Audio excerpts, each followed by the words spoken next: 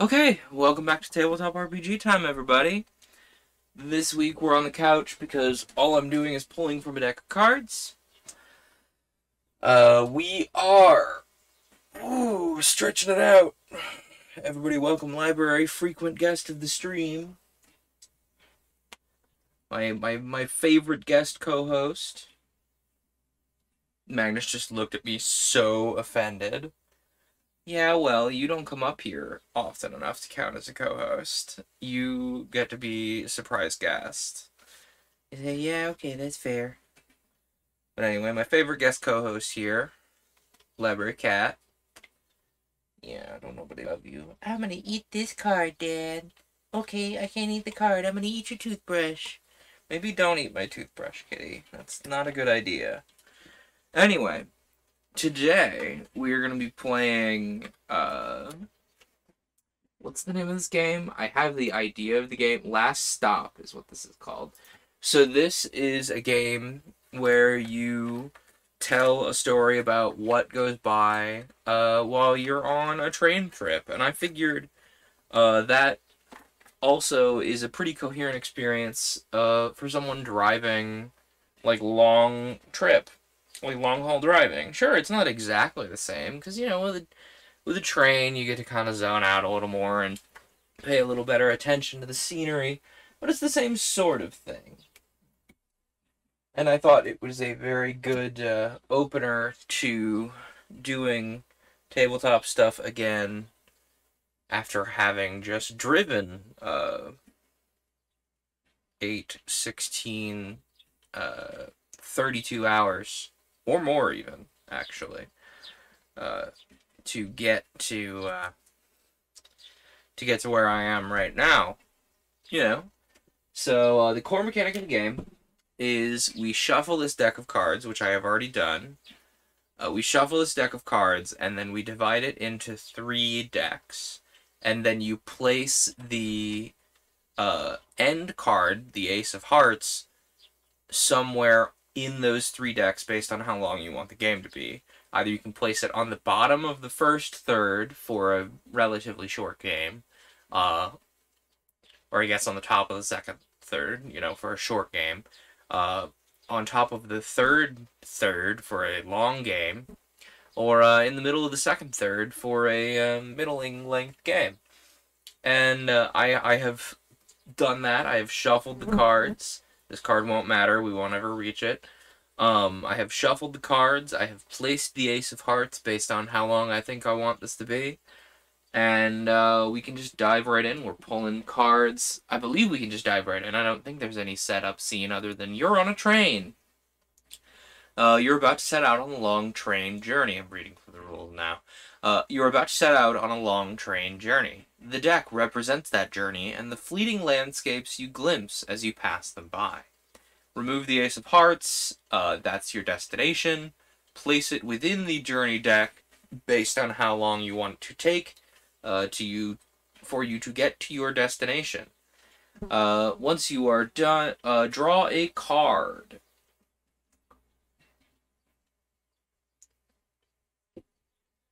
Reveal new cards from the journey deck until you draw. Oh, okay. So once you have gotten everything set up, you discard. You draw the first card and say the corresponding prompt.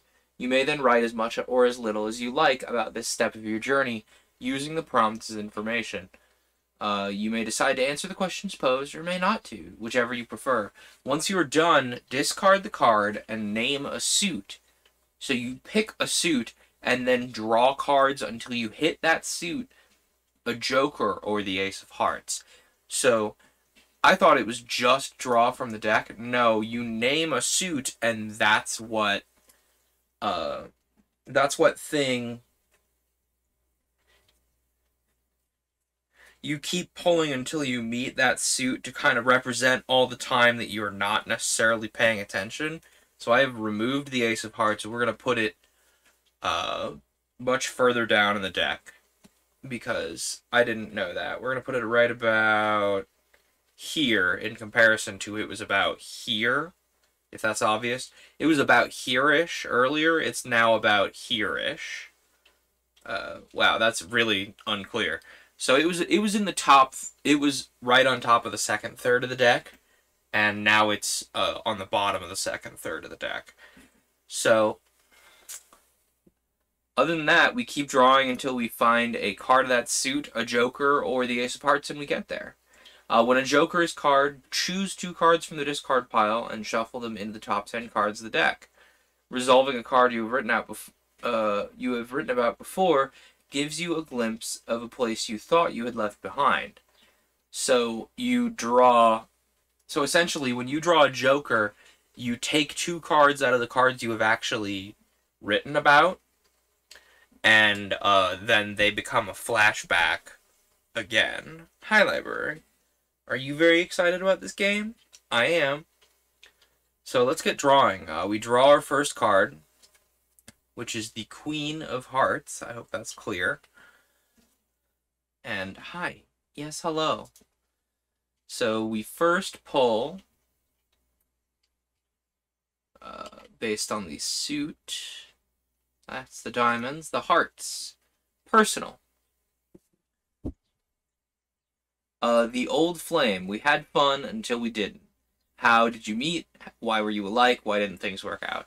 So as we are leaving our place where we are, let's say we were in town for a convention, a fan convention of some kind. Let's say a science fiction property. Fill in your favorite science fiction property here. But we were in town for a science fiction property convention, and as we are, getting settled in on the train platform, getting settled into our seat, double checking everything we have that we need for entertainment is with us. We just can't help but think about how when we were first initially introduced to this show, that an old flame that got away is who introduced us to it, and so it's kind of nebulously tied to that person in our memory. Sure, we have plenty of memories without them in it about the show by now, but still there's always that little bit of a thumbprint of, oh, they introduced me to this, and that's kind of where our mind casts backwards to.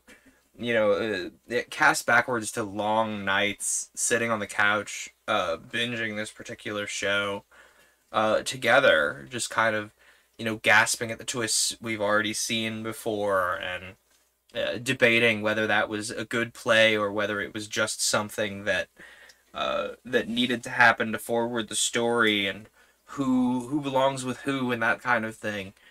And that's definitely what's in the forefront of our mind as we hop back on this train, or we hop on this train to head home after having spent the weekend here. And I will name a suit based on what we need, what we want to pull here. So personal is hearts. Wonder about things is diamonds. So you see something wonderful and you're thinking about it. Urban, like literally urban locations, like a power plant or a graffiti or some tower blocks. That's one of the things you could see with clubs. Or spades are mysteries, like things that don't quite make sense. You're like, what was here? So I think we're gonna pull for spades next, and we're gonna keep pulling until we see a spade. That's not a spade. That's a spade. 3 of spades. That was pretty immediate. So 3 of spades, mist. Impenetrable mists obscure all but the closest passing scenery. Where do you think you are? What can you just about make out in the gloom? What shifts just out of sight? So as we pull away, we don't go far. The train has just barely gotten up to speed as we are sitting there kind of keeping our eye out, and it's been already pretty humid today. And so we're very thankful for the train's air conditioning as we're sitting there, and very suddenly as we are, moving forward and getting up to speed, we find that a heavy mist descends upon the train, And we kind of just look around like, ah, I was hoping to look at the scenery, but all I'm getting is a big eye full of mist. I guess I missed out on things. And we're just kind of like looking around, and very distantly in the vague, by maybe enhanced by the vagueness of the mist, we see a series of figures. There's a group of three people, and they're walking, and they have one of them has an umbrella, and it's very clearly silhouetted. But we can't tell any more details about these people as we're going, and we keep going, and like there's this small plot that like the detail is all washed out of, and we can't tell if it's some kind of abandoned empty lot, or if it's some kind of urban garden. Either way, the details of the plants in this place are all washed away. We see very distantly the shape of we see through the fog the light of a digitized billboard that just blinks rapidly into the fog. All we can tell is it's advertising something blue, and so on and so forth. We just kind of sit there gliding along on the train, seeing just the faintest after images of what's around and what's nearby. And we kind of wish we could see a little more. And as we continue, let's go with clubs here. So we'll keep holding until we see clubs. So as we ride along, we kind of zone out a little bit and think about how things have gone. Okay, so these two cards, I just pulled a Joker. 1, 2, 3, 4, 5, 6, 7, 8, 9, 10. So we will slide these in randomly, and we will have some reminiscing to do. As we ride along, the fog starts to burn away. Did we already pull the Three of Clubs? The Three of Clubs is fog, right? Yeah, the Three of Clubs Three of Spades is fog. So we haven't pulled the Three of Clubs. But clubs is what we were waiting for. And the fog, as we're riding, the fog burns away, and we finally get to see something, anything. We just see vibrant graffiti, words of protest writ large in a neon scrawl. Who wrote it? Is there any trace of what was there before? Does the message resonate? So as we're riding along, we see the fog burning away, and somewhat off in the distance, we see just a very simple graffiti tag of an upraised fist. And we know that this could be any number of resistance movement these days. It's a very powerful image to have an upheld fist. But just as it's passing out of our sight, we finally process that around the upraised fist image there is a braiding vine around the fist, and we realize that this upheld image is one of resistance against letting plants be where they should be and where they are intended to be. That sort of guerrilla gardening thought, a sort of very solar punk image here, in the sense that we kind of smile faintly as we're thinking about this and realize that this graffiti is intended to be a rallying cry for a group of people who go around and sow seeds where there shouldn't be seeds, and suggest that perhaps gardening green spaces are something we need in our life. It's worth growing food even though we have some at the grocery store. And it brings a little smile to her face, because that's always something interesting to champion. And this time we will wait for diamonds to see something wonderful. As we hurriedly clack along, almost immediately we see The monolith sky. Pillars of stone pierce the clouds, holding the very heavens in place. Who, if anyone, built them? What use may they have served long ago? Why do they all look the same? Okay. As we are continuing to rattle along, we kind of pass out of the city limits, and we pass by a familiar modern art archive. Or rather, we pass by a familiar piece of modern art. It's far from the first time that we've taken this train into town and back home, and so we see this chunk of modern art filling our vision pretty often. And it's titled The Monolith Sky.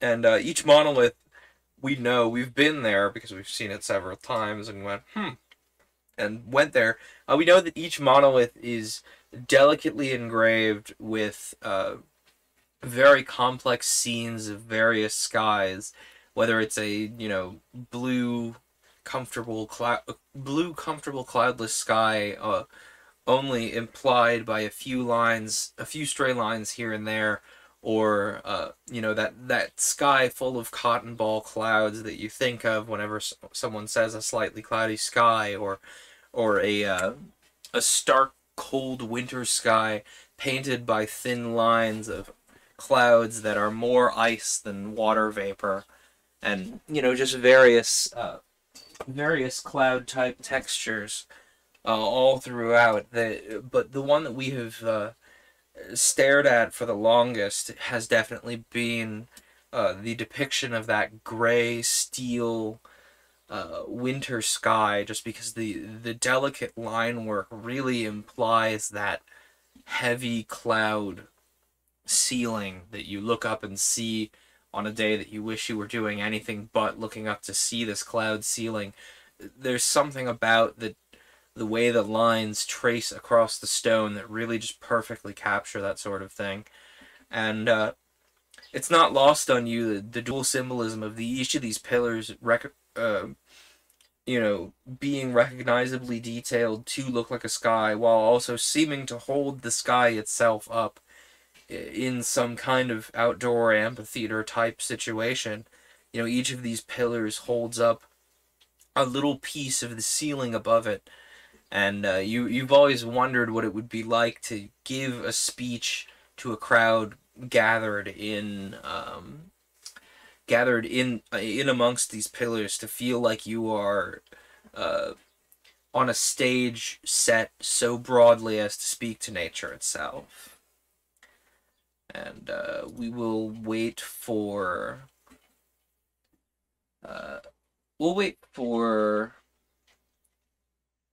spades again. Something strange. So, not yet. Not yet. Not yet. And we, as we're sitting around, just thinking about this and that, we reflect back on the Queen of Hearts. We reflect back on that old flame we have left behind, and just how much there was to show the world for them. It's always an easy date option to pick somewhere interesting and then go to dinner. Pick somewhere interesting to go and see together, and then go to dinner afterward and talk about it. And the pillars once again cast our mind backwards to this old flame, because the first time we saw these pillars was with this old flame too. Because we were like, I've seen this 1,000 times on the way home on transit. I need to know what these are, and I want to show it to you. I want you to know what they are along with me. And sure, much like the show that we went to go participate with beforehand, from the place we left, we've been to these pillars a few times. We even managed to catch the pillars on a day where someone was gearing up to give a speech, but there was a whole counter-protest movement that got the law enforcement to sweep in and be like, you don't have a permit for this, we didn't get actually see anyone speak. And so there are more memories than those tied to the old flame that we were leaving behind. But still, their thumbprint is still deeply in our mind about this sort of thing. So we were waiting for spades, the ace of spades, even. Another mystery, as we kind of snap out of our reverie, we realize that the ace of spades is at the bottom and not top of the charts. Doppler. Doppler? It's supposed to say doppelganger, but it just says Doppler, which is weird in the notes. Anyway, the passenger down the aisle has your face. Are they wearing the same clothes? Do they acknowledge you? Where do they disembark? So as we kind of snap out of our reverie, we realize that as we were thinking about this old flame of ours, we were unintentionally staring at someone, and they kind of wave their hand at us, and we kind of snap out of it and go, huh? Because they look a lot like us. And you have that unparalleled confusion fill your mind as you realize this person doesn't really look much like us in the face, but they're wearing the exact same outfit we are. You know, maybe they were planning on being in similar conditions to us. They have a lot of layers on. They have like a thick leather, a heavy leather jacket, and then several layers of clothing beneath it, of varying thickness, and you can tell that judging by the wad of clothing in their lap, they also, whatever they were doing was warmer than they were expecting, and so decided to take off several of their layers, and they're just kind of like, as we are processing all of this, they also kind of like process that we are wearing almost exactly the same thing, and kind of like look us up and down and then just nod. They know that whatever we were preparing, they can tell that whatever we were preparing for, they were also ready to handle whatever was coming at them. Well armored in a time when armor is not usually worth much, but better to be safe than sorry. And we will wait for another diamond. I want something wondrous to happen. So as we're going, we rattle on, looking away from the I believe the three of spades was a memory card, but we will allow that to pass on. As we look away from our doppelganger and just kind of zone out for a while, looking out the window, we see the glittering bay. Scattered sunlight twinkles like so many diamonds. We see that we have finally come around the curve, and filling the window is a bay so large that it is swallowed by the horizon. And we kind of smile. The bay has never been particularly safe to swim in for one reason or another. You know, some years it's a current issue, some years it was pollution, but nowadays they've gotten it cleaned up enough that really, if you're a strong enough swimmer, you can hop in the bay and go for a swim, but it's usually not a good idea with all the very aggressive currents, but it's still very pretty to look at, you know. The sun is starting to set as we are heading toward home, our destination, and it is angling off the water, giving us an almost uncomfortable glare, but also painting the inside through the window of the train, painting the inside of the area in this beautiful yellow gold light that we can't help but smile as we look around and see it. And as we're sitting and musing about how much we would love to have this sort of honey gold light peruse its way through our life more often, we see a relatively good-sized fish leap out of the water after some unseen bug, and it also glints silver in the sunlight, painted just the slightest bit yellow gold from the setting sun. And we smile a little bit to ourselves at that. It's something that makes us wish we could paint to try and capture this image. And we'll keep going. We will look for something. As we come around the bay, we will come into another city, meaning we're getting a little closer to home, and we'll look for an urban environment. So that's clubs. But we won't see anything quite yet, but we will almost immediately, as we are coming into this second city, which means we're getting closer to home, we will pull the Ace of Clubs, which means metropolitan commuters. They crawl over each other, a squirming hive of activity. Will you like them? What changed? Do you miss it? So as we are continuing on, we see... As we're continuing on, we come around the bay, and we come into the first stop after the bay. And there is a large number of commuters also headed to their homes outside this second, slightly smaller city, just piling into the train. The half-empty car we're sitting in goes from half-empty to pretty much completely full. It's a lot of people hurriedly checking their watches and, scrolling on their phones, and some of them are reading books that they look very nervous about reading on the train. Someone is looking down at their watch and mumbling very confusedly, like, I thought I had time, I don't get it. Oh, I'm not gonna be home in time, I'm gonna miss everything. And we see two parents clearly having picked up their child from school and just kind of have the child in tow, and they all settle down, the three of them.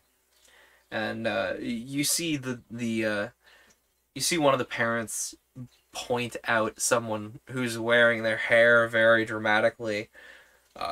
Although given the direction they're pointing, you're not sure if they're pointing at the person with the very large, very pointy, elaborate mohawk, or the person who has their hair styled into some kind of very elaborate space-age curly-looking thing. But either way, they're pointing at the... You see them visibly point at this other passenger and say, "Oh man, do you think it grew like that?" to their kid, and the kid kind of gives a little begrudging giggle. Clearly, this is a running joke among this family, and the two punks with their very over-dramatic hair kind of give a half-hearted smile. They're clearly very excited to have someone pointing and talking about them in a positive manner for once, instead of, "Look at that delinquent over there. I can't believe they pilfered all of my hydrogen tanks. Why did they do that?" And one of the punks kind of stands up out of their chair and approaches the family and says, and like kind of kneels down and looks at the small child and says, "Do you like pins?" And the kid kind of nervously is hiding behind the other parent, and the other parent kind of like scooches them back out. It's like, "No, it's okay." And the child goes, "Yes, they're kind of my favorite thing. I collect them." And the punk with the very tall mohawk kind of lights up at this and goes,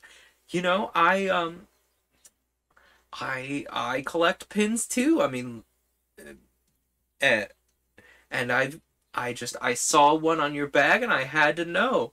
Tell you what, I'll give you a little something to grow your collection a little further." And as they're saying this and kind of running a finger over their jacket to see which one of their pins is most appropriate for a small child to wear, we kind of take in a little more detail about the small child. And the small child, they're dressed relatively comfortably in the local school's uniform.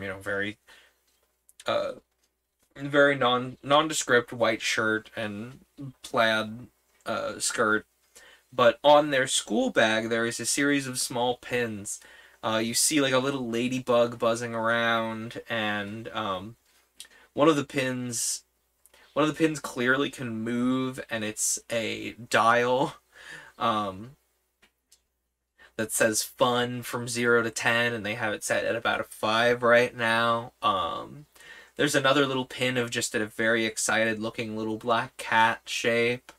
There's a fourth pin of just a little lemon, and if as we were looking around, as we're observing the punk kind of trying to decide on a pin, their eyes also settle on the little lemon pin, and he goes, "Oh, this is perfect," and he plucks a little lime pin off of his jacket and fiddles with the backing a little bit and sticks it onto the bag next to the lemon and goes, "There, that'll work just fine, won't you think?" And the punk smiles very broadly and gives the parents a little wave and walks away, and the child is sitting there very starry-eyed, like just looking over at this punk, so excited to have had a pleasant interaction with a stranger for once. Let's pull for as we are pulling through the city, we'll pull for another club, and we almost immediately after that, punk kind of returns to their seat and everybody settles in, and the train once again pulls away. We see out the window. What do we see? Crisscrossed canals, clogged arteries, green with algae. As we're pulling away, the train tilts very slightly as it comes up over a bridge, and we look out the window and see two canals crossing beneath the bridge. One heading toward the bay, and one heading toward a river that's closer to home. And we can tell, you can tell which one's which because the water before it crosses on one side is very clearly much cleaner than after it interacts with the crossed canal from the bay. You can tell that the river is much cleaner, and then it interacts with the bay a little bit in this canal, and then is a little sullied as it goes on. Unfortunately, the bay, despite being much cleaner nowadays, some of the tributary canals that people have dug off of it, they haven't caught quite so much of the cleanup effort. People are still, dumping things off the bridge. And we kind of wince. We take a little pull from a water bottle and wince as we think about how much it takes to filter all that gunk out of even these man-made rivers, let alone the ones that are supposed to be there. And we'll wait for... let's wait for a heart. We haven't waited for a heart in a while. Let's keep pulling. That's a club. That's a diamond. And the wheels continue to clack under our feet as we continue to pull here. Finally, we get around to the...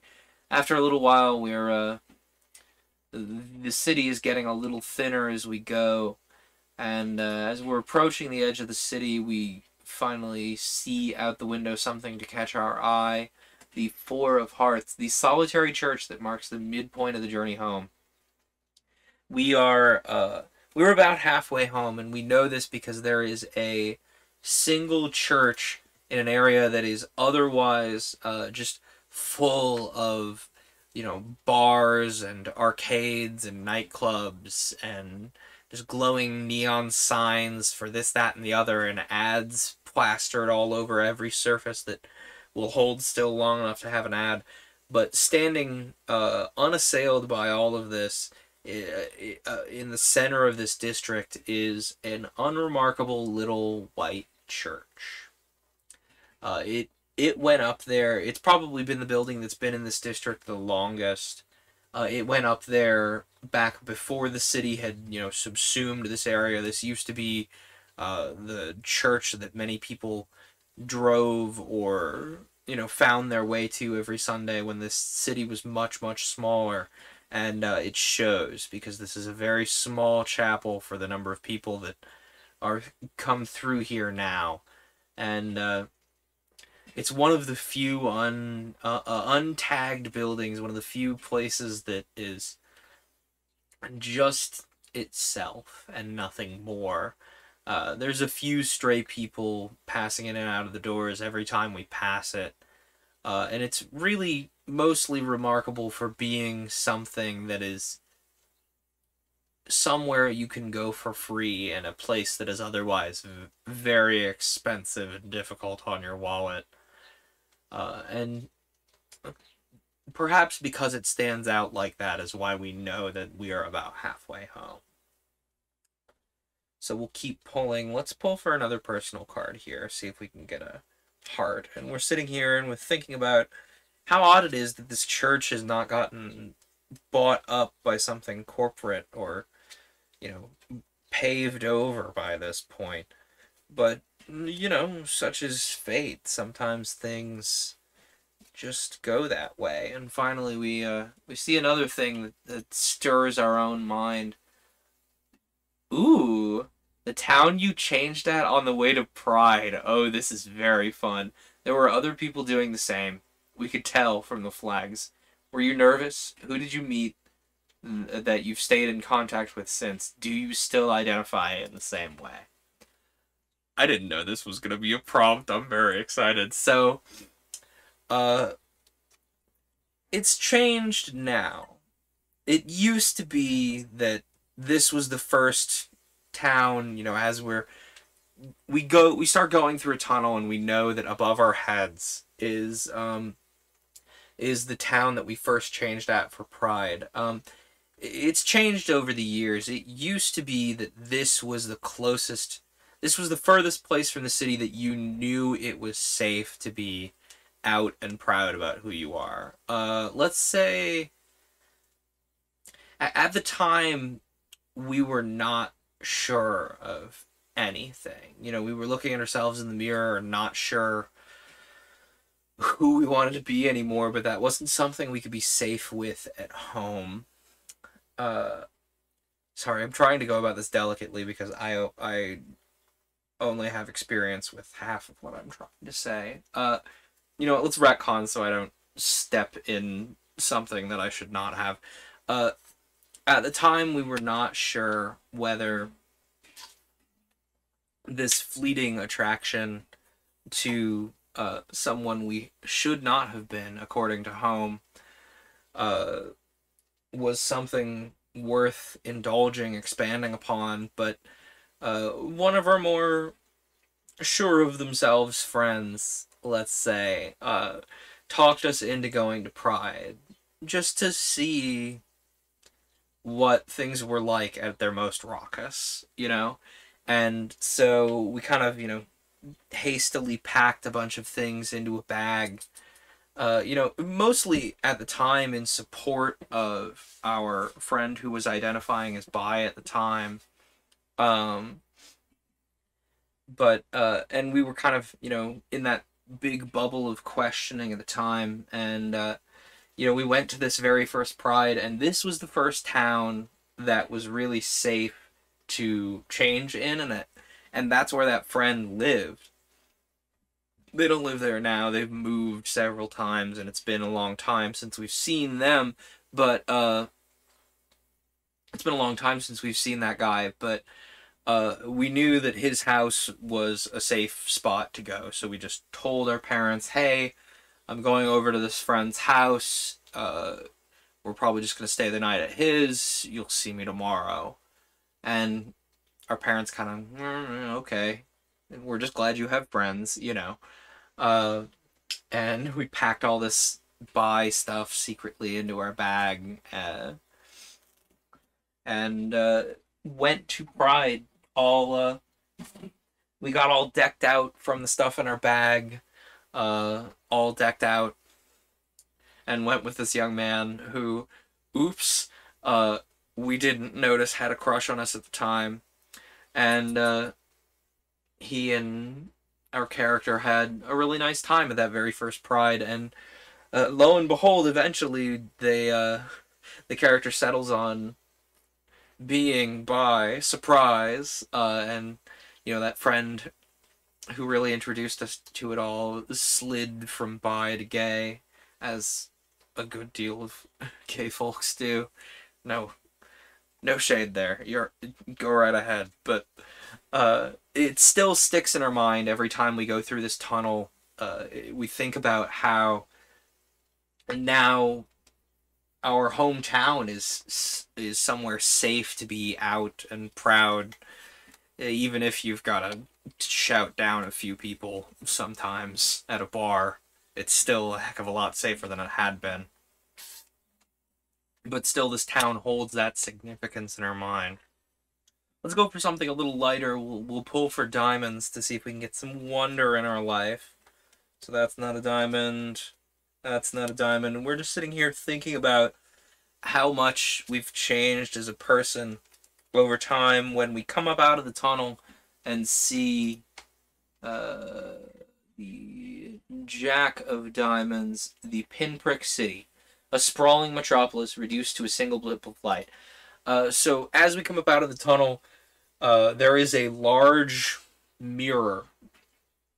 Perhaps it was initially placed as some kind of art project, but eventually, when the rail system that we're taking home was put in place, it was realized that this large mirror had a more metropolitan use, so to speak, in letting the train operators see what's going on in the tunnel as they come up out of it or come down toward it. And at the very top rim of this large mirror, there is a single pinprick of light that we know is the city we have left behind for that convention that we were just at. And it's always so interesting to try and spot this little pinprick of light among the cacophony of everything else in the mirror that we just barely spot as we come up out of the tunnel. And every time we try to put our thumb over that little pinprick of light, and sometimes we're successful and sometimes we're not. But it kind of springs from an old tradition from that friend who lived in the tunnel, the town that was tunneled under. He had one time. He had an awful migraine going, and he was like, "Oh, this is a weird ask, man, but can you cover the little dot of light from the city? I know this is weirdly specific, but I swear every time it gets me in the eyes." And so that first time we put our thumb over the light for him, and he kind of breathed a sigh of relief. And ever since, we've done that every time. Every time we come up out of the tunnel, we try to get our thumb in the way fast enough so we don't see it for more than just a scant moment. And we're so lost in our memory that we almost forget to put up our thumb fast enough, and we just barely get it into place before it fades out of our view as we whip by this mirror. And we're coming into another city, so we will wait for a spade. Not a spade. And we're thinking about how all the weird little traditions that you develop, living your life, stick to you when we see the Jack of Spades. Wait. Yeah. The Jack. Oh, wait, no. This is the mystery. I lied. We're kind of sitting here lost in thought, and for once the conductor comes around to check our tickets. Usually the conductor doesn't bother with checking tickets because this line is really just commuters, and most commuters already have their tickets. But something about tonight, maybe it's the convention. Maybe it's the fact that there's a lot of people leaving the convention hall at the same time as these commuters. But the conductor almost doesn't stand out for a long moment because there's, various costumed bodies in the wandering about in the train car. So it takes you a long moment to recognize him as an employee of the transit regulator. You know, you think for just a moment he's just kind of a cosplayer who's still stuck on, you know, uh, and then he's like, ticket please, and you're like, ticket please, and you kind of slap all of our pockets and eventually manage to worm out our phone and show a little check mark on the little ticket app, and he kind of nods and carries on, continuing to check all the other people's tickets, you know, slowly down the course of the train. And you know, it's kind of interesting how normally he stands out like a sore thumb in his transit uniform, but on a night like tonight, he just looks like another member of the crowd. Okay, let's wait. Let's wait for. Let's wait for another little wonder. Let's wait for a diamond. And kind of sit back. We sit back for a moment. The conductor handled, and almost immediately see. If I can find it in the thing, the patchwork meadows, quilted fields, green, yellow, and every shade in between. We're getting closer and closer to home as we roll on, and one sign that we know that we're getting much closer to home is now, instead of coming up into a city, we come into a series of flower farms. You know, it changes practically every year what flowers are growing in here, what flowers are growing where in here, but it always seems to be a little group of uh, lavender and tulips and various other bulbed flowers, rotating different colors, different shades, different varieties every year. But there's always that purple. There's always that lavender field uh, filling the area, trying to attract as many bees as possible to these bulb plants that may not always attract the most effective pollinators. And you know, it kind of makes us smile that knowing that just not so far from home, there's this little flower farm. They have never done a public tour. It's always been just kind of a business that exists, a little farming area that brings some color to an otherwise very just the same dark green cash crop area. And we will keep pulling, waiting for a club for real this time. But before we do, we pull the ace of hearts, and we pull into the stop that means home. And we kind of heave a sigh of relief.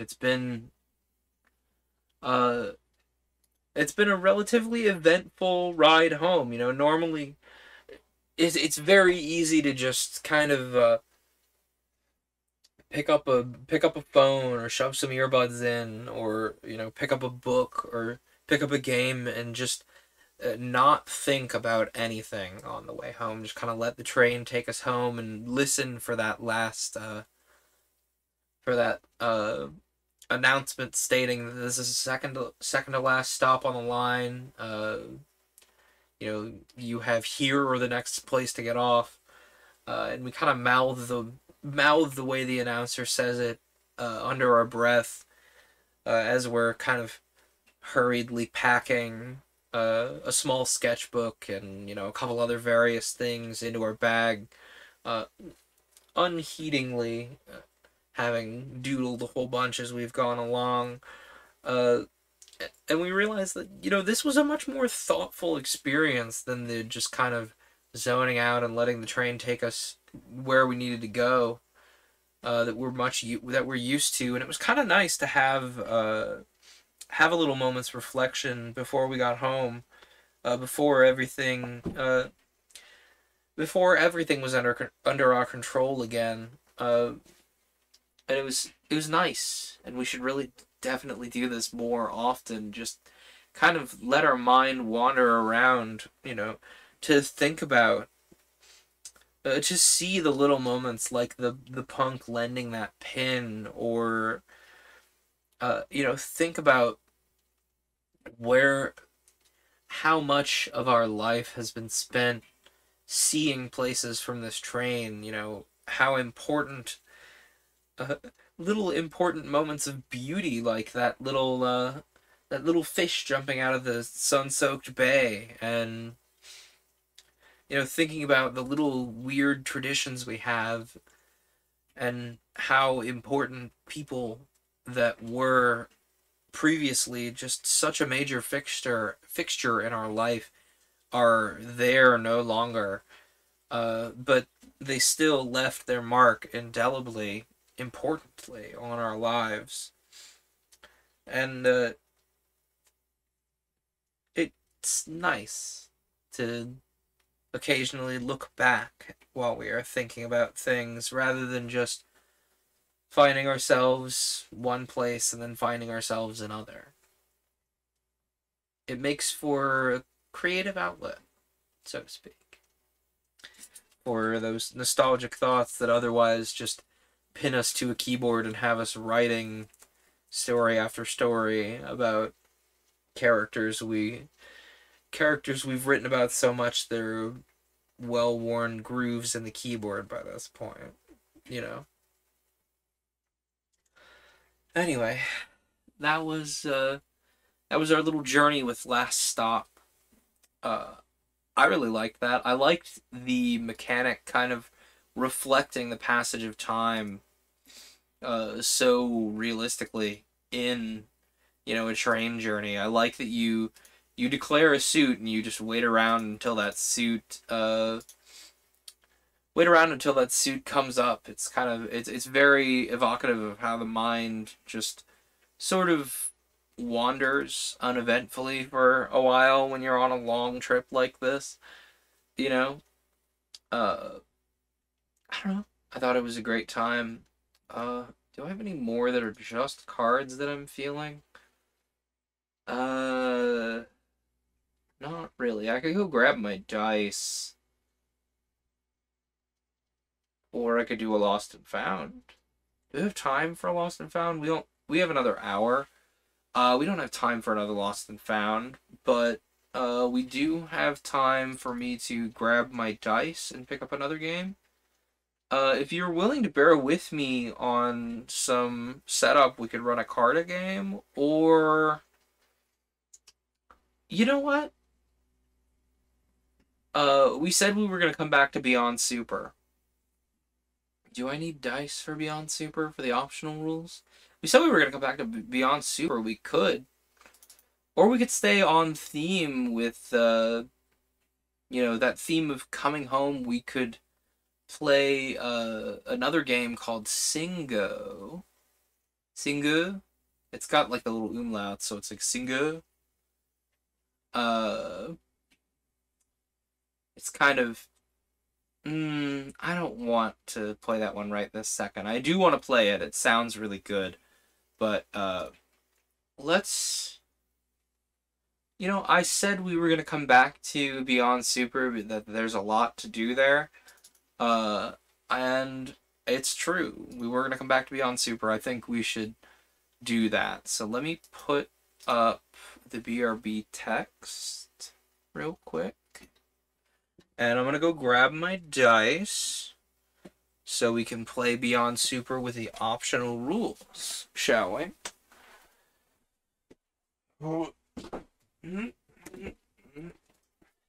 Dice, dice, dice, my darling. Where are they? These are the correct dice. Cool.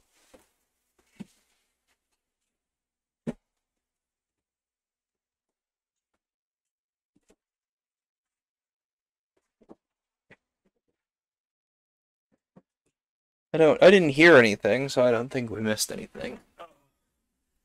Let me maybe update the title real quick while I'm at it. Let me.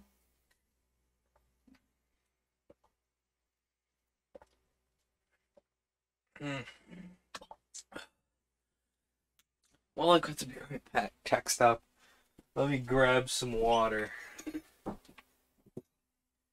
I have been trying very hard to be very good about my hydration as of late.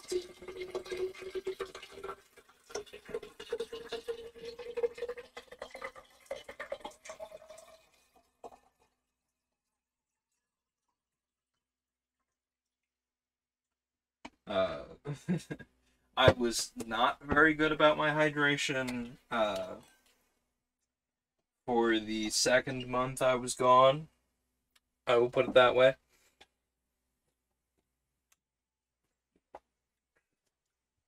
And so now I am very specifically aware of, man, I haven't been drinking any water. Ugh.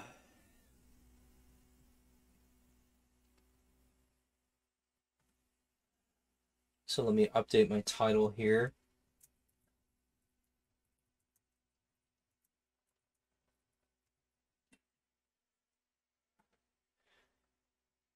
Because we are now playing Beyond Super. Let me tell a few people that. Let's tell Twitter. Let's tell Twitter that we have switched over to Beyond Super.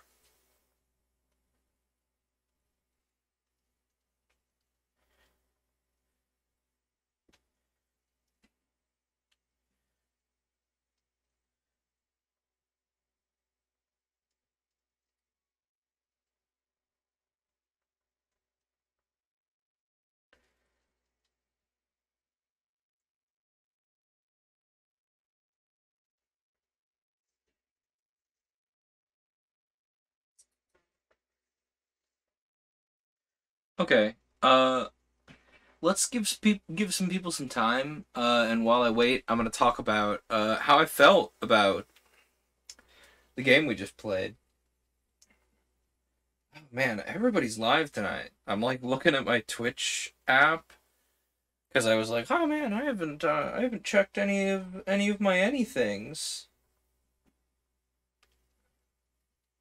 Oh cool. Spam bot blocked. Spam. Bye now. Yeah, there's a lot of people live tonight. Jubilee OB is live, a fellow member of the Codex, who is a reading stream group I do, but I don't have to mention tonight, so I'm gonna leave that for if you like reading streams. Show up on a paper cuts night, and you'll find out what and you'll find out what the Codex is. I'm glad Jubilee is back. She's been juggling a lot of personal lives. Brother Kyo is also live. We might go say hi. He's likely to stream a lot longer than I do. So is Kyle. Anyway, now that I've rattled on about Twitch enough, the game I was playing, I really like that the mechanics kind of feed into the story with the game we were just playing that I've already last stop. Why did I just like my brain like immediately went, "Oh yeah, this is the train game. You don't need the name of it. No, it's just the train game." I really like the way Last Stop kind of it's far from the only game where you pull cards from a deck to let me get rid of that be right back text because I'm actually sitting here. Let me adjust the camera just a smidgen. It's felt a little high all night. There we go. Whoop.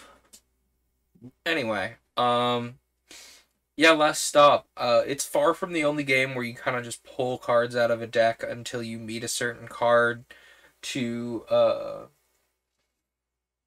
what's the word I'm looking for? It's far from the only game where you just pull cards for a prompt, uh, until you hit a certain card and then you're done. But I really like the mechanic of the Jokers being in the deck and potentially just making you reflect on certain cards.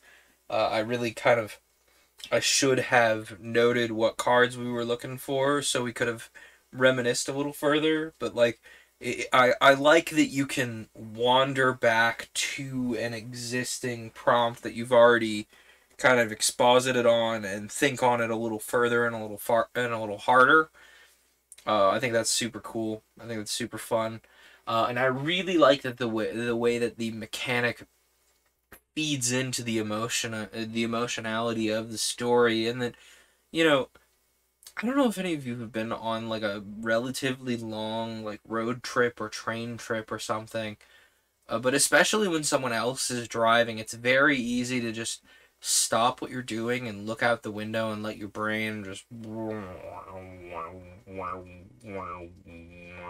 for a while. And even when you're driving, honestly, if there's nothing too much happening, it is in fact dangerously easy to stop thinking. You know, that's how a lot of these highway accidents happen. It's just someone stops thinking for a little too long, and then things change a little too quickly, and they're out of luck. Uh, so I really like that you just say, all right, the next thing my brain is going to encounter is this category. And then you just keep pulling cards for an arbitrary amount of time. Like if I would have said, you know, each time there's a 1 in 4 chance that you're going to pull what you're looking for. And so that kind of emulates that sense of the mind wandering for a long time. But also it allows you to almost immediately jump to your next prompt, and you can say, I'm sick of, you know, it is a very specific strength of this game that you can say, I'm sick of answering personal questions about my character.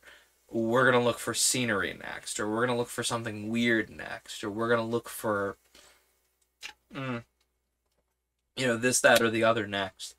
I think, you know, going about it in that specific way does not suit every system, but I think some systems would really benefit from that kind of thing. You know, think back to playing even just Go Alone, for example. We sat there and we pulled nothing but stuff about the weapon, the weapon, the weapon, the weapon. We had pulled nothing about the wielder, basically, practically the whole game. And I don't know if this would apply very well to Wretched and Alone. I think you could apply it to a Wretched and Alone if the Wretched and Alone is about handling slightly long periods of solitude. You could do like a Wretched and Alone about like trying to survive mentally the difficulty of waiting out light speed journeys for messages from home, maybe. And you could do something like that. You could say, all right, the next message from home is going to be about something has changed with the family. And then you draw and you draw and you draw and you draw, and how many cards you draw, it affects how long you're alone, and so how much you have to interact with the tower, maybe. But that's just one thought, you know. The way that Last Stop really does that, it's not a consequence to draw too many cards, but it is definitely, like, the only consequence of drawing too many cards is the story will come to an end a little earlier. Oh no. You know what the end point is, and you know where the end point is, and I don't know, I just really, like, as soon as I understood that mechanic, I was like, that's genius, because it immediately ties the mechanics to the setting and makes them one and the same. Which is something that some of these games, especially some that I have planned coming forward, they kind of forget. They either get so bound up in the mechanics and the gameplay that they stop letting you tell a story, like Crypt Keeper. They're still going to be really fun, but they're not going to be as aggressively focused on telling the story. It's more about, I am playing this solitaire minigame with myself, so to speak. And I don't know. I really liked Last Stop. The rulebook itself is just plain text with like, it's well organized plain text, and it's got, like, you know, nice tables for each of the, oh, excuse me, each of the prompts. But it could do with a little key art, you know, like one out front, one out back, even. And, like, maybe color the, you know, you could color the main rules text to look a little bit more like a transit map. And then just have, like, I'm sure there are certain, like, subway maps that are, you know, free for commercial use or something. Or you could license, like, a fake subway map for out front and a different fake subway map for out back. You know, but that's optional. You know, the game plays very well. That's just something to get people's eyes on your game. I really liked Last Stop. I thought it was a great time. And I think I've rattled on long enough so that I can give people a little bit of time to show up and want to listen to superhero things. But I did want to give my piece on EBBB. I wanted to give my piece on Last Stop because I thought it was really good. Okay. So we need a 6-sided die for the goodwill rules. And that's it? Really? That's it? Okay.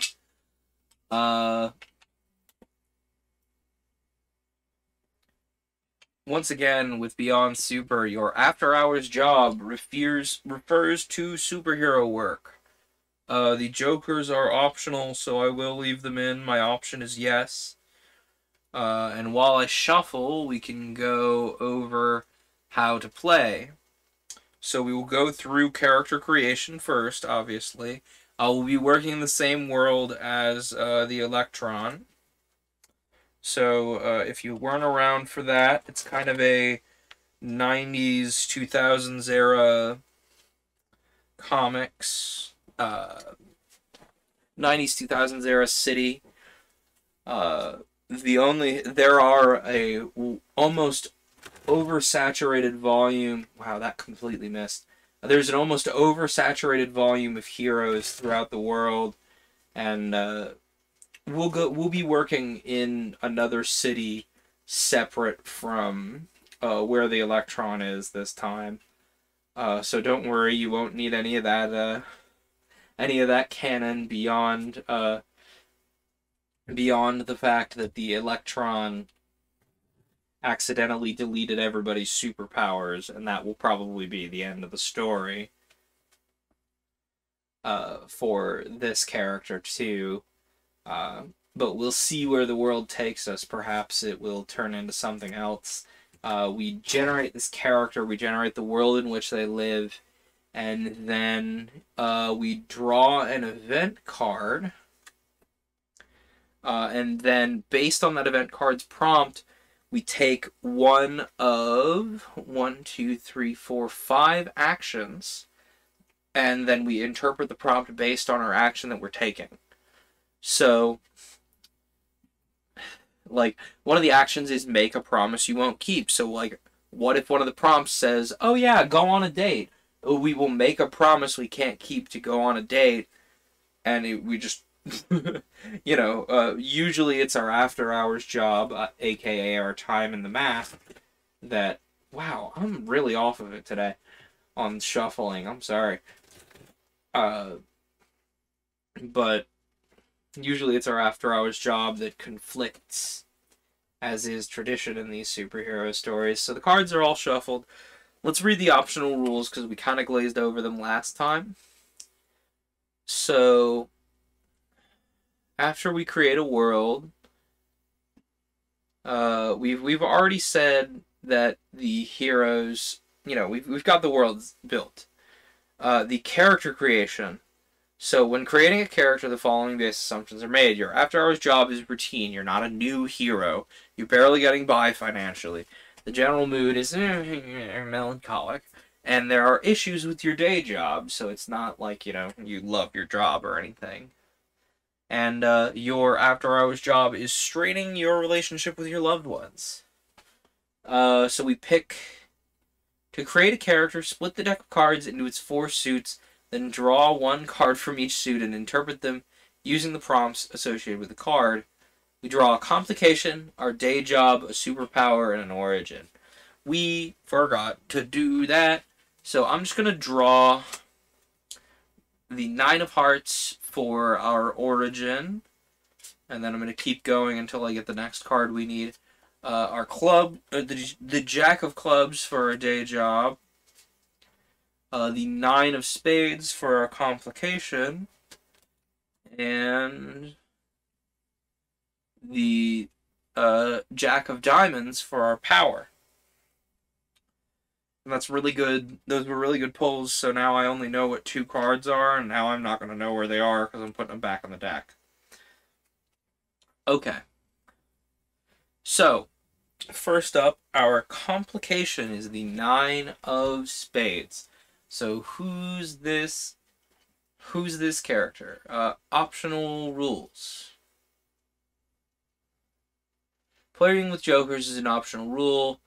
Add 1 joker to the complication cards and 1 of the origin cards. If you draw the joker during character creation, your character is a supervillain instead of a superhero. You also draw an additional card from either the complications or origins. Okay, so we didn't draw a joker. So we are not a supervillain. So if we draw a joker during our turn, immediately draw another card. The result of this card and your action is the worst possible outcome for the given action. So if we ever draw a joker, we draw again, and the prompt goes horribly. Noted. Choice. You may draw 2 event cards on your turns.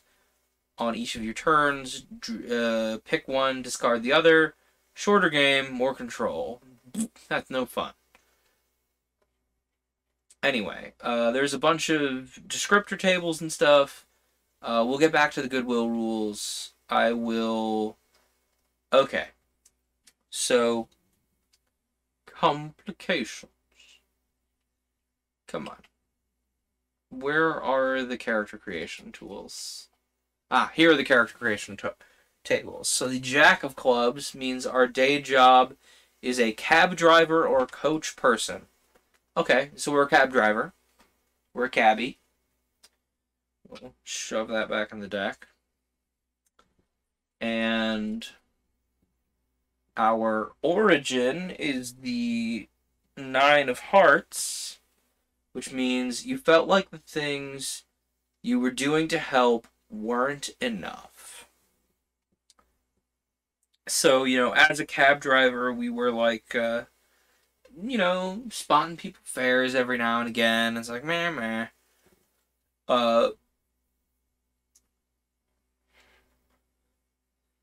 But that didn't feel like it was enough. Our power is the Jack of Diamonds, an elemental power. And one day, during a heat wave, we feel like we're not doing enough, and we help somebody who is kind of down on their luck. We just say, hey, listen, as long as you don't care where you're going, I won't turn the meter on. I can bring you back here, or I can talk another cab into bringing you back here. You look like you need some AC, buddy. Come sit in the cab. And so this person kind of just hung out in our cab and cooled off. And when they cooled off, and we brought them back to their, spot, surprise, it was revealed they were a, did it just say elements? Yeah, elements. So it didn't say, so it's an elemental power. Let's give them, wind powers. They said, listen, don't tell anybody, but I used to be a wizard, and I got just enough yuts to give you something for letting me cool off. So now you have control over breezes. Boop. And we were like, magic taser our body, and lo and behold, we have control over the wind. Last but not least is our complication. Someone is blackmailing you. So, unfortunately, because that happened in a public cab, almost immediately someone learned who we are and why we had control over the wind. And so they are constantly threatening to leak the information that this wizard gave us our powers, and who this wizard is, and we know that if the wizard's identity were to be leaked to the public, it just wouldn't end well. Everything would be awful, especially for the poor wizard, who would have very suddenly a large, massive group of people. Hi, library. A large, massive group of people hounding him to give them superpowers, and he doesn't want that. And we don't want that for him either, so we're kind of in a very inconvenient blackmail situation. No, library, you can't eat the dice. We're in a very inconvenient blackmail situation, which is especially inconvenient because we drive a cab for our job, which doesn't make for a lot of money. So let's write this down. We are a cab driver. We're a cab driver who has wind powers.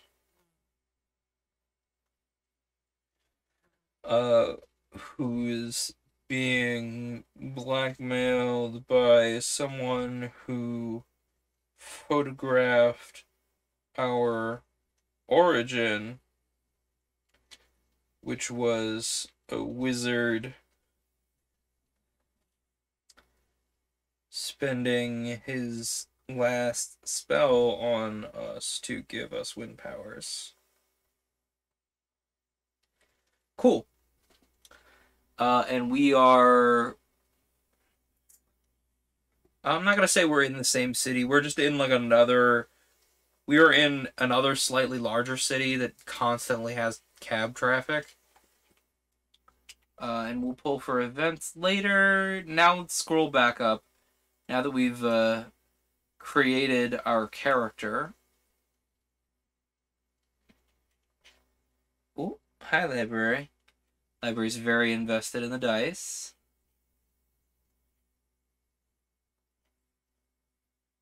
Goodwill. Goodwill is an optional rule that adds more mechanics to the process of writing your character's story. When asking another character to do something, roll a 6-sided die and add your goodwill to the result. Your goodwill is a numeric value between +2 and -2. Represents how likely people are to help you out or listen to you. Every time you let a character down, reduce your goodwill by 1 down to a minimum of -2. Every time you help someone out or sacrifice something to be there for them, increase your goodwill by 1 while your cat tries to eat the dice. Up to a maximum of 2.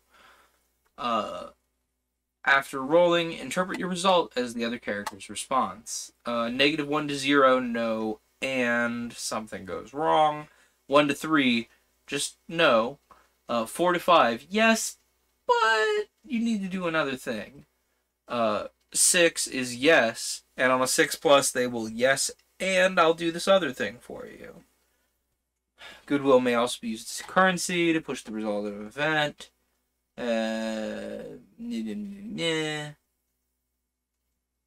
Keeping track is still an optional. You can counter cards.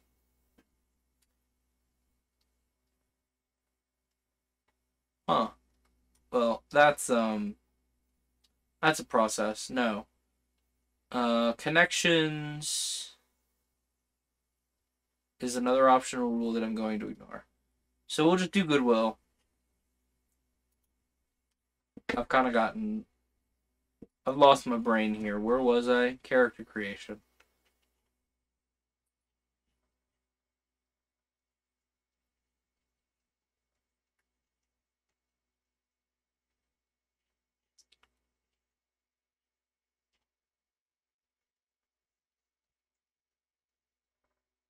Oh, okay, the card values are for, like, the countering rule.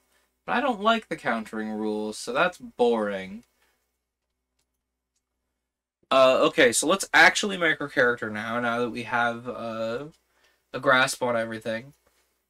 So in short, once again, we will be drawing cards from the deck that will give us prompts, and then we have actions we can take in regards to those prompts that inform how the prompt goes. And every time we let someone down, we lose goodwill, and every time we fulfill a promise, we will gain goodwill, but we have to roll goodwill to see how people respond if we're asking something of them. So what's our superhero name? What's our regular name? I think our superhero name is I'm a big sucker for single word names. So our name is Gust. Uh, and I think this character is going to be kind of a little bit minimum subtlety about his identity, even despite everything, because he didn't think he was gonna be blackmailed when he made his hero name. So he is Gust Augustus. So Augustus Gust.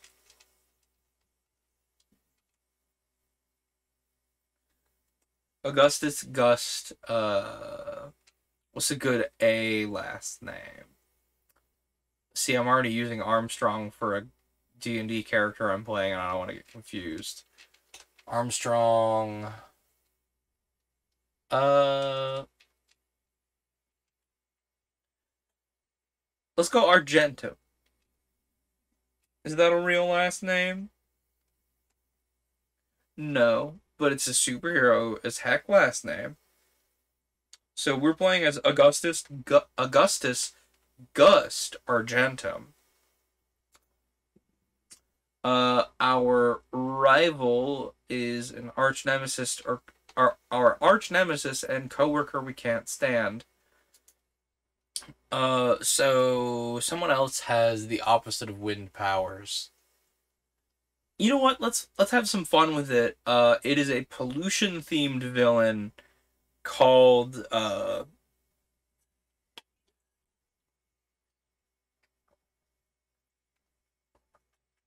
a pollution themed villain called Ozone. Um, and what's their name? Let's have it be similarly alliterative. Uh, Ozone, aka Triple O, is Orville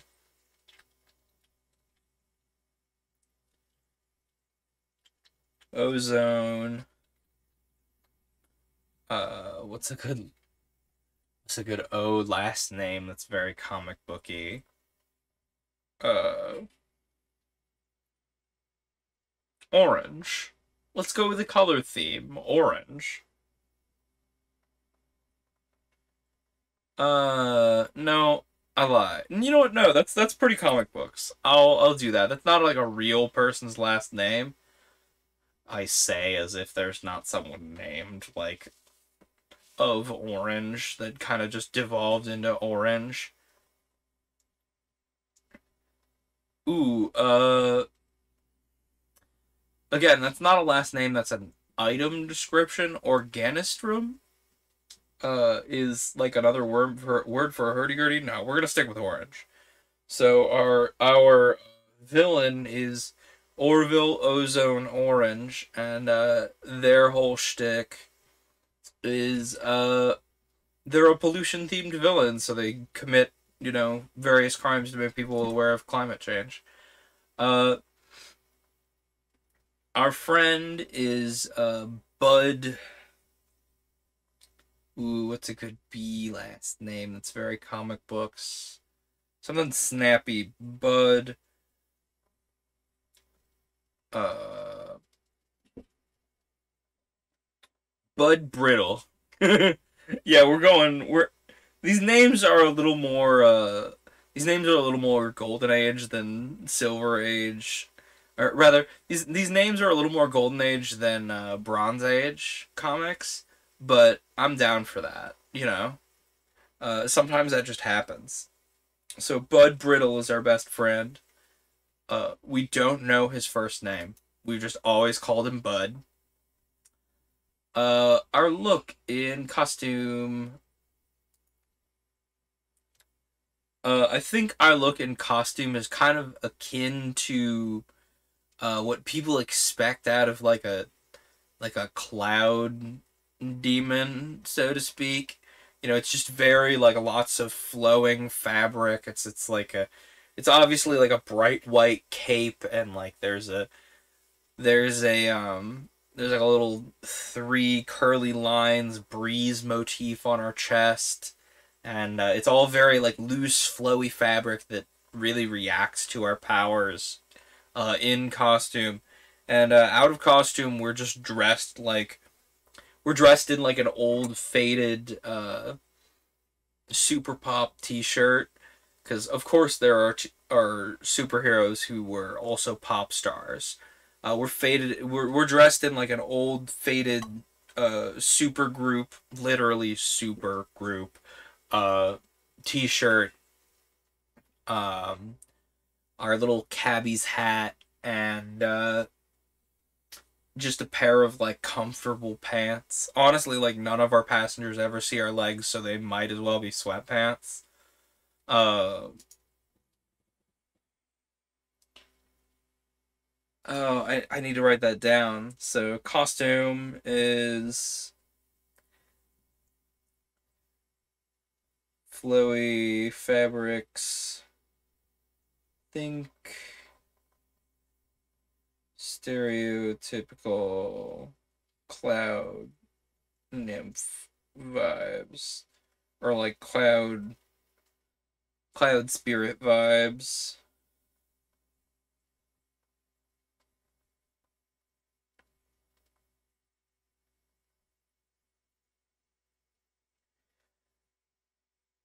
Done up in whites and grays, and are with a three curly lines breeze logo on the chest.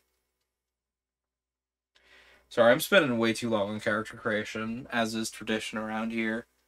But I've got a whole hour. It's fine. And our normal clothes is faded super group t-shirt. We loved Super Pop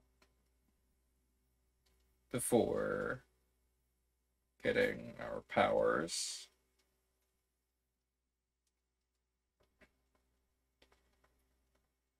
And comfy sweatpants. Since our customers don't see our legs.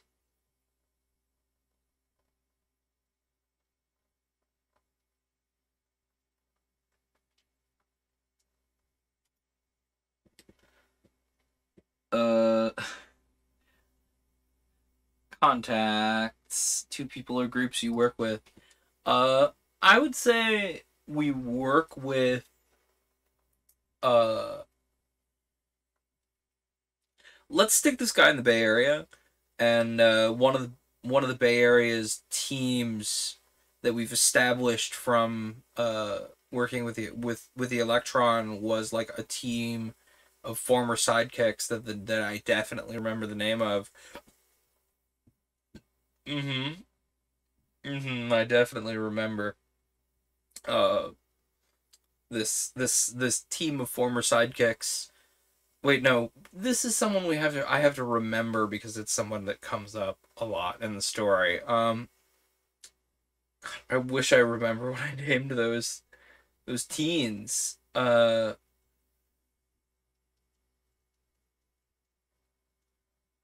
we could just stick them in a different city and have it be a different team of sidekicks. You know what? No, I have a better idea. He works in a different city than the Bay Area. We'll just definitively say that.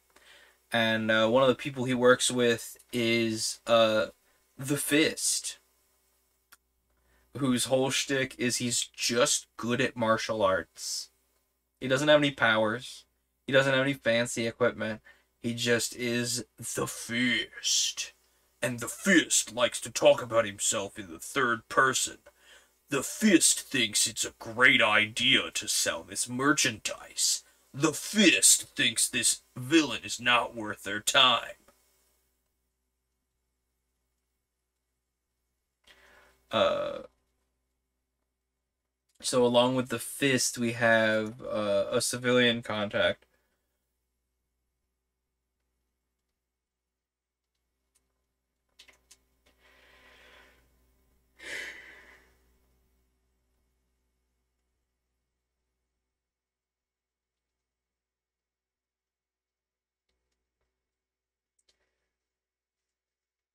And our civilian contact, Charlie...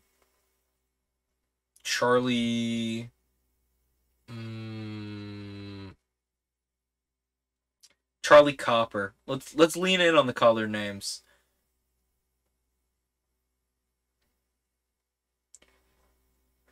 Who's a beat cop? He was like, well, my name's Copper, so... And Officer Charlie Copper, who's how we hear which crimes are worth going to investigate.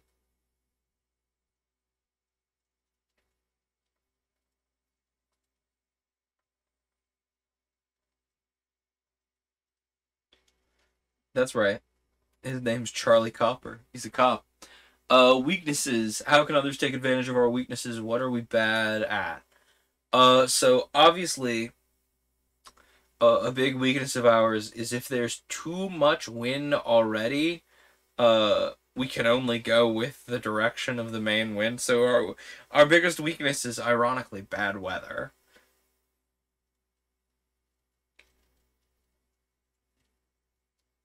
Makes our powers very directional. You know, we can build off of existing wind, but we can't build wind in the opposite direction of the existing wind. And we deal with cab customers all day, so we're just very blunt.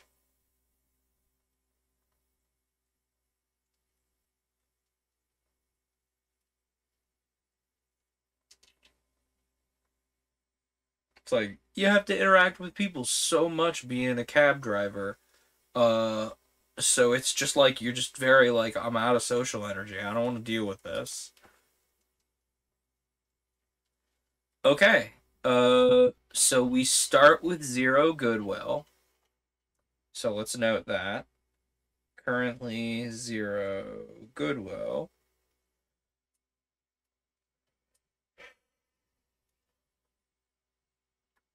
And let's start pulling cards, shall we? Optional rules, not something I want.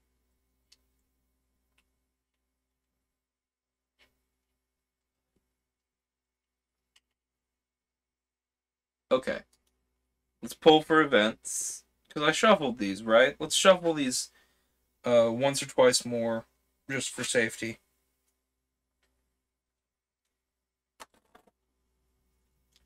Wow, did you all just watch that work and then undo itself? Because I sure did. God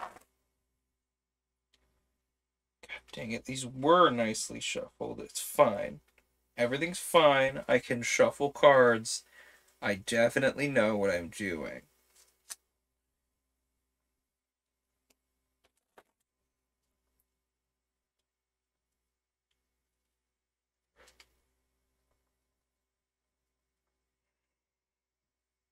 Okay, let's pull for events, shall we? So the 7 of clubs. A reporter wants to interview our persona. Didn't we pull this super early for the Electron as well? So we are sitting in, well, what action do we want to take in regards to this? So we're sitting in our cab, and we're, you know, picking up somebody from a hotel that wants to go to the airport, and they're like, hey, you know, not to talk to you while you're driving, and, not to talk to you while you're driving. And we go, yeah, please don't talk to me while I'm driving. I'm very, very busy. And it's like, you know, yeah, not to, but, did you hear this reporter is, so insistent that he's gonna get a review with the Gust, and, unthinkingly we slam on the brakes, and everybody's like, the guy who was sipping a latte, like, he drops his latte all over the back of our head, and we're like, oh. And he goes, oh, geez, oh, gosh, I'm sorry. Um,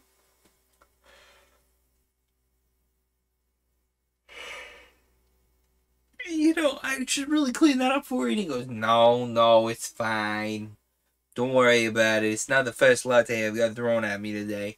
But you said this reporter type wants to interview the Gust, huh? He's a real local celebrity, you know. And you in the little rear view mirror, we see the passenger kind of roll their eyes and go, "Yeah, tell me about it. I've always preferred the Electron, but you know, the Gust has his moments." And we go, "Oh yeah, well, you know, I hear he keeps the crime rate down pretty low around here." And the passenger goes, "Oh, this is my stop. Thank you." Before saying anything else, and grabs his stuff and leaves. And we're sitting there looking in the rearview mirror and realize that we gotta address this reporter wanting to talk to us in costume. Thankfully, thankfully, we do not need to have any, you know, since we own our cab ourselves, we don't need to have any alibi. But we're gonna make a discovery in doing this interview, and that discovery is that our good buddy Bud Brittle works. We've never really talked to Bud about.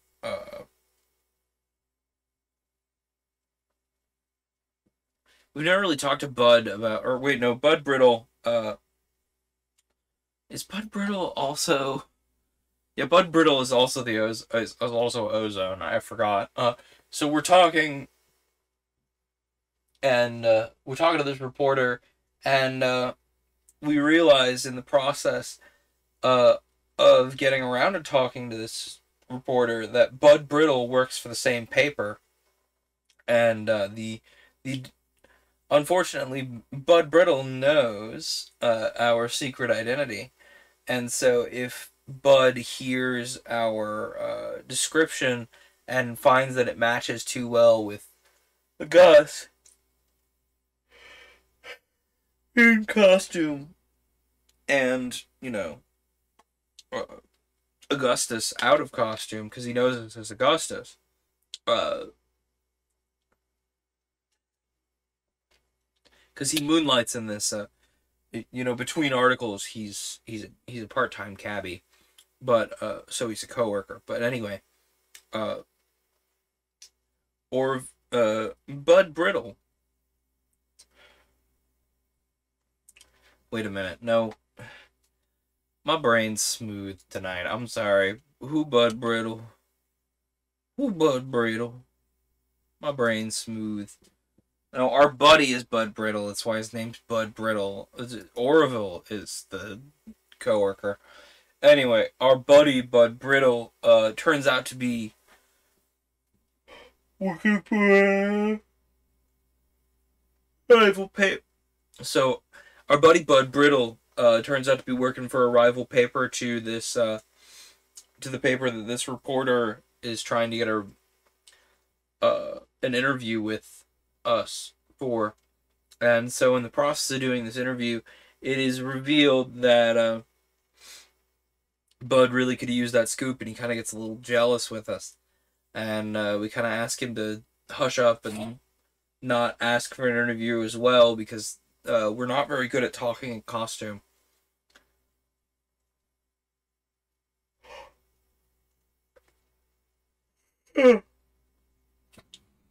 You know what, folks? I think we're gonna sit on this character. I'm sorry, that yawn just made very clear to me that I'm kind of sleepy. I'm kind of snoozy. And I want to do Augustus justice. I don't want to be, I don't want to be the one, I don't want to give him a half asleep story. And we're already almost out of time anyway. So, I want to cut it a little short. I'm sleepy. I want snooze. We will be coming back to Augustus. And, when we do come back to Augustus, I will be prepared for it, and he will actually be in the Bay Area, and one of his contacts, along with the Fist, will be that sidekick team. Promise. And y'all gotta hold me to that sometime. But I'm sleepy. I'm tired. I'm snoozy. I just had Magnus sneeze all over my leg. So I hate to cut it so short. But these are the short stream nights anyway. We will be coming back to Augustus. This has been tabletop RPG time. I certainly had a time. I don't know about you. I liked Last Stop. We'll come back to Augustus and play more Beyond Super later. I hope you all have a great week. Tune in for Paper Cuts on Friday. We will be reading the Siege of Dracula's Castle from Dracula. That's just where we are in the book. We'll be finishing up Dracula later this week. So if you really wanted to catch some of Dracula live, the Friday is the only time you're gonna have to do so. We'll be playing another tabletop RPG. I have something on deck, but I don't know if I am feeling confident enough to do it. It's drawing based, and I don't know if I'm feeling confident enough to do it. I might wind up just playing Bumble instead. But either way, I hope you all have a great week. I really enjoyed playing Last Stop, and I'm looking forward to learning about Augustus. I may just play him off.